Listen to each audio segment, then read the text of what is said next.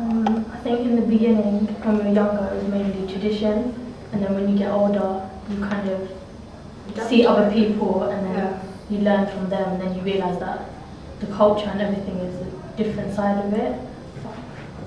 I'm not like, I call myself a Muslim, but I don't pray 5 times a day. Yeah, so I try to be, but it doesn't work. It's not an everyday thing, but whenever I can. I want it to be an everyday thing.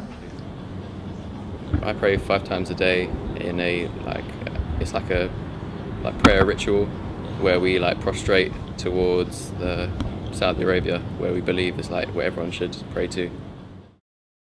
I was born into a Sikh family. I'm 28 years old now, and I used to look like a Sikh. I thought I was Sikh.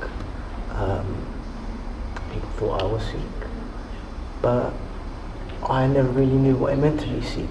As a practicing Sikh, I have to keep my red, which is I'm not allowed to remove any hair on my body, not even this white hair, and remove my beard that everyone keeps telling me to get rid of. But I should keep my head covered at all times. I'm not allowed to eat meat, fish or eggs. I'm not allowed to smoke, I'm not allowed to drink. This is challenging, yeah, but life is a lot easier knowing that God's there. God was always there. You know, life's a lot easier knowing that this isn't me. This ain't me. I am my soul. My soul has been given this human body. I question all the time. Because if we stop questioning, then it's all over, man. You can't just, no matter what faith we are, there's so much. Guru Nanak talks about, we can't comprehend God. Sikhism is very relevant today, man. You know, you can spot me a mile away. You know, like the message of be the lighthouse. Ships are drowning, people need to know that, look, there's a Sikh. You know, he'll help me.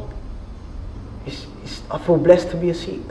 Because in Sikhism, we don't say that this is the only way to get to God.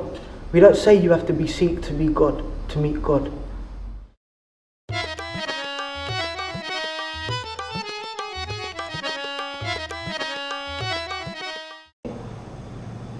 It guides me in a way. It helps make decisions on what I'm supposed to do and what I'm not to do. So it does have a major influence on decisions I make and in what ways I choose to do things. Like when if I'm about to do something, I might think it's just the right thing to do in the Bible, like in decision making. But apart from that, it's mostly on the weekend. It does tell me what I can and can't do, what I should and shouldn't do throughout the day. So I think it is responsible for pretty much every action that I do during the day. When the whole smoking and drinking thing, you stay strong because you know it's wrong, but then you do get tempted. Yeah. That whole temptation is still there, but then you have to kind of remember what your life's kind of about, and by you kind of doing that stuff, you're not doing the right thing. But it makes it harder because there's certain things that we shouldn't do, which it makes it quite hard to not do. And so it's sort of like temptation, but it's just we feel that it's just God testing us. I think by the time I was 10, I just had this inner conviction that this was what God wanted me to do, and nothing has ever changed that.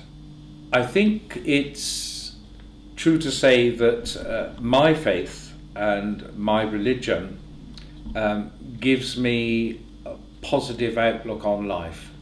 I can laugh at everything because I see the funny side of things, and I think sometimes God laughs at us when he sees the things that we do. We can do the things together that we can do together as acts of good works, which we must all be about. We can share our resources in doing those things. I think people will be attracted to the Christian faith if they see that those who claim to be Christians actually live what they believe.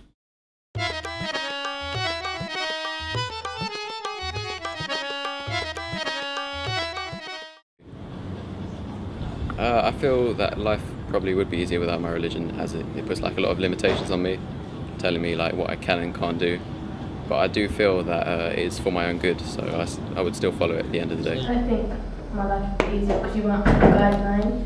You'll be confused like what to do and what's right and wrong. Like right now you've got the thing that you know what's right and you know what's wrong and you follow that guideline. And even though you don't follow it completely, you still know your boundaries.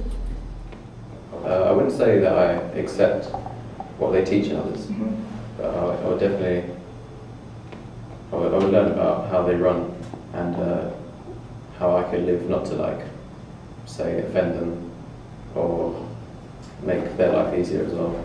You respect different people. You're not going to judge them just because they're Hindu or just because they're Christian.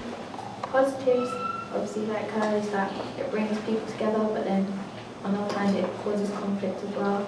And there's lots of conflict as well because when obviously the Quran was written, it wasn't modernised into the way it is now. So it's kind of hard to say, yeah, don't listen to music, but everywhere you go, you'll hear music and stuff. So it's kind of hard to try and avoid some religious beliefs. And I think positives. It brings you together as a community. It gives you something to follow. It can also guide you and give you spiritual sense. I think negatives, sometimes it can cause conflicts, the ways that people interpret it. Main thing that attracted me to Islam is that it is a practical, common sense religion. Also its relevance to life, i.e. modern life. It's not just something where it seems like it's only relevant if you were living 1400 years ago, but now it's not relevant, it's relevant to modern life as well.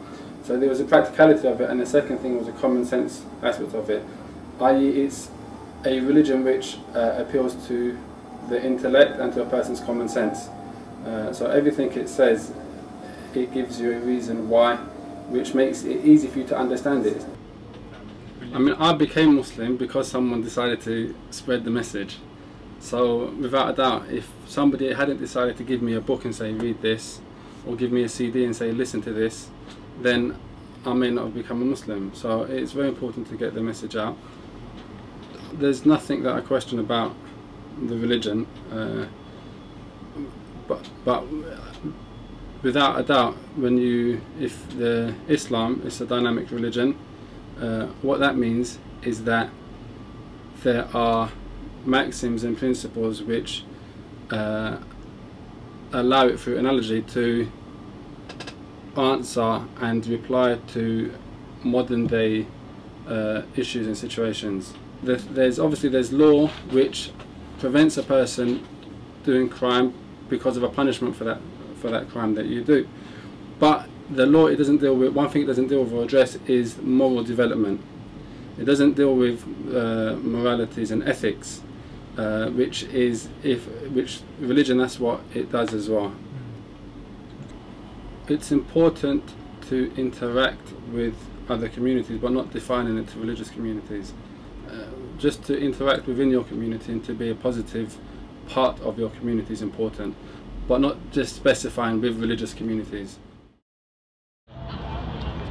Because I grew up in this community. Okay, you grew up. Before was very, very religious.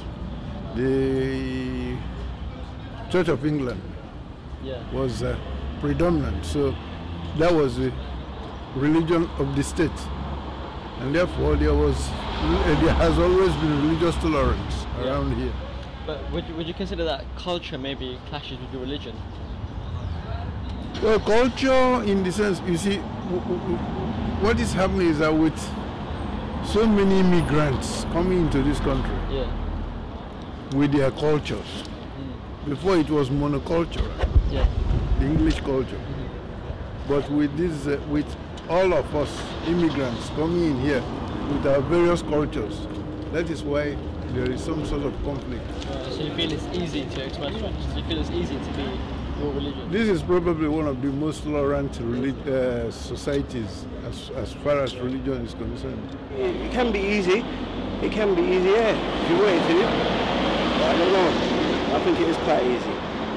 I think it is quite easy, but today's society ain't gonna. It's not easy. Like what media portrays makes it harder. But it's easy if you really wanted to do it, but media don't show that. That's So a good way, modern good thing. influences, Modern iPods and stuff, influences, there you go. internet, do you think that interferes with your religion? Yeah, it does interfere with a lot of people's religion, yeah. Alright. Not mine in general, but yeah. Yeah, definitely. Do you reckon you're open-minded about other people? Yeah, like I have no problem as long as people don't try and make me believe, like force it on me. I'm fine. Yeah. Because obviously, in somewhere like Croydon, where we have 300 faiths, it's important to know about everyone else's style of living so that we don't upset certain communities.